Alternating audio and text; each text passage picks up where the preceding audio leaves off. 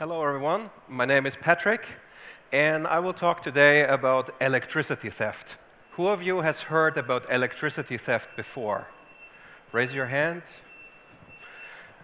You know, sometimes I ask another question in a conference, and I ask, who of you has actually stolen electricity? And then some people still raise their hand.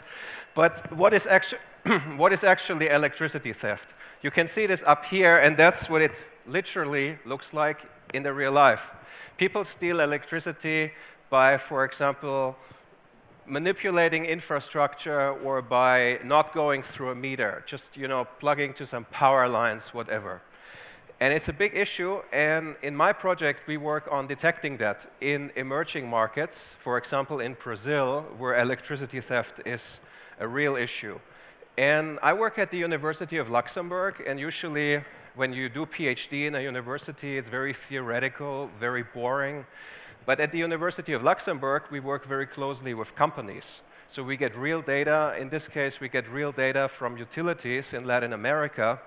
And we finally build outcomes that really work in practice. And it's not just theoretical work in publications. So what does electricity theft look like? For example, like this. People manipulate meters. There's one trick, you know, in the past you had these very big meters at home in your basement, these huge boxes. One way to make that meter not work is you just put a huge magnet on it. And then it records less because there's this spinning wheel. I'm not giving any advice to you on how to steal. I'm just telling you what's frequently being done. But you can do other stuff too, like you can see here. People manipulate transformers or other infrastructure outside. So the theft may not happen only in the building by bypassing a meter. It can also happen outside. And it's a big issue. If you go to Brazil, India, Pakistan, and so forth, that's about 40% of the total electricity distributed. So about half of the electricity distributed gets stolen. When I saw that number for the first time, I thought it was actually a typo. But it's really 40%. And in some areas, it's 100%, you know, in some parts of cities. But in, like Brazil, the overall average, it's about 40% of the total electricity distributed. Before I tell you about this project, I will tell you about myself. So I'm doing a PhD at the University of Luxembourg, together with a partner company from Brazil that gives us all the data from utilities that we work with in Brazil. I also spent some time in Montreal at the university there. Montreal is now a big hub for artificial intelligence, and my co-advisor works there, so I spent some time there during my PhD. In the past, I studied at Imperial College London, and before that, I worked at CERN. So CERN is in Geneva, Switzerland. It's the European Organization for Nuclear Research with these big particle accelerators. And I also worked there on machine learning in the past. And now I want to ask you, what do you think who actually steals? For example, let's go to Brazil. What do you think who typically would steal? Yes? Organizations, like what type of organizations?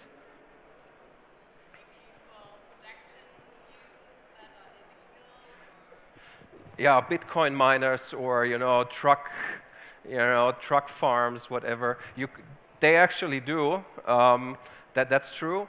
But first of all, we may think it's poor people who steal, who just cannot afford to pay for electricity.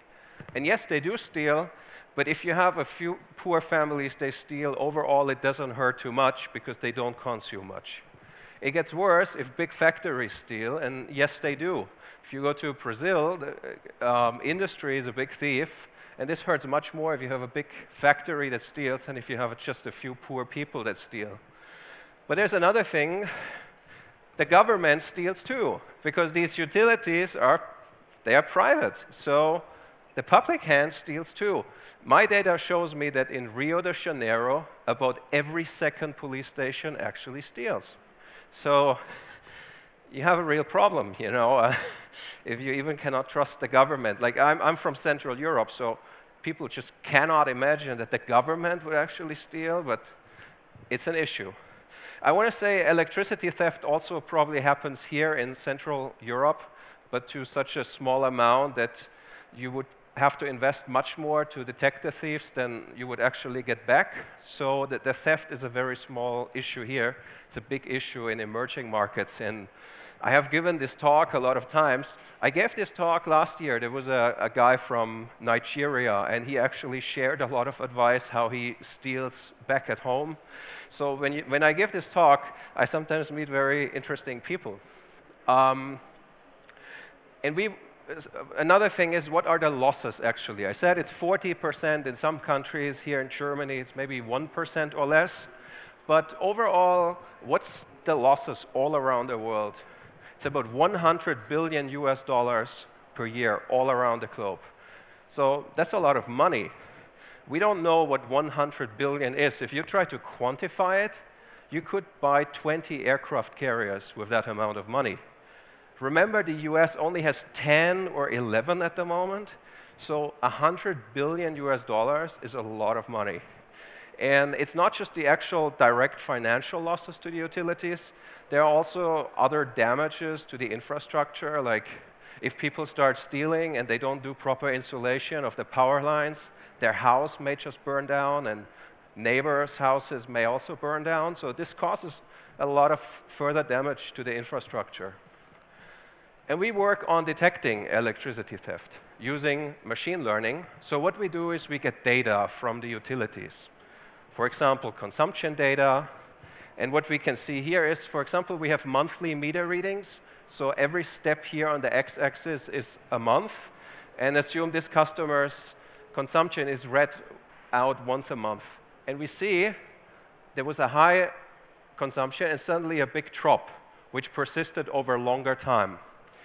And then this customer got inspected, which is denoted by this vertical bar, and we see a fraud was found, a manipulation of the meter, and it was removed, and finally the consumption goes back to the previous level. So we could say, suddenly there's a big drop. That could be a theft. But what if someone just moved out of this house? So we could say, what about a longer drop? Yeah, maybe no one moved into that house again, so the consumption is still low. So we need more data than just the consumption. For example, where the customer lives, the type of customer, the meter type. Maybe some meters are more likely to be manipulated than others. And we take all of this into account, and we have very high dimensional data, so we don't understand the data necessarily anymore. It's hard for us to say what's theft, what is not. But some customers get inspected, as I said here, and then we can use machine learning, where we feed in all the data about customers, consumption, location, and so forth, and we have the results of inspections. And then we use machine learning to learn what makes fraud and what does not make fraud. And machine learning is very amazing because you have computers that learn from examples. So we give examples of customers that we know they steal, others that we know they don't steal because we have carried out inspections. And then we learn, and we can predict for all the other customers if they should be inspected. The problem is every wrong prediction we make, because we make predictions in order to say which customer should get inspected. And typically in AI or machine learning, people say, well, we make a wrong prediction. It's not that bad as long as we still do very well in lots of other cases. Here it really hurts, because we can only send out a certain number of inspections every month, because we have simply a number of technicians that we can send out. And every inspection costs a lot of money, because you have to send people there. So inspections really cost a lot of money. That's what we do, but there's one big challenge. Everyone is now talking about bias, saying an AI is biased or a machine learning system is biased. But what does it really mean? We have some customers inspected, and that's the training data. So we say customers were inspected, we found fraud or not. And that data, that training data that we use for machine learning, follows some distribution. But we only have a very small amount of customers inspected, maybe 10% of our customers. But what if these 10% are not representative for all the other customers? And we want to test on all the other customers in order to say who to inspect. That's the test data. And if that data is follows a different distribution than the training data, then we have a problem. And that's what a bias means. Your data was, or your model was trained on data that is not representative for the overall distribution. And we have found some ways to conquer this, to make our models more representative.